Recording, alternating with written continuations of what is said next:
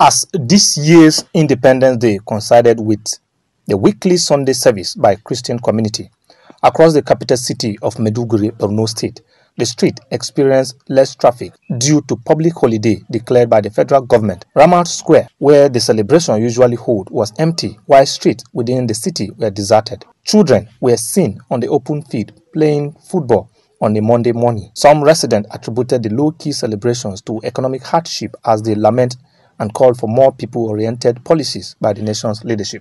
Most of the people are struggling for them to survive, or to get what they will consume. For this reason, most of them have gone to farm. We are suffering of insecurity, poverty, and many things. Finish your school, no job, nothing. You are doing market, government they pursue you for main road, then they do something. Gaskia, we cry. We are not happy. Me, in my own Gaskia, I'm crying. They further stressed the need for government to subsidize food commodities, tackle unemployment and insecurity to address the plight of Nigerians. Praying for the country, praying for our national leaders, let them put up their best to see that this insecurities has been addressed, more especially in the northern part of this country.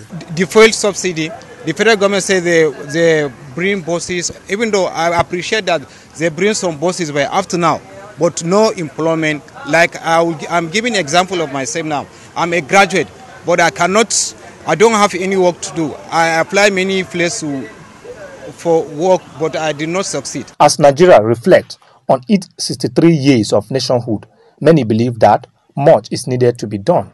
John Tina, ITV News.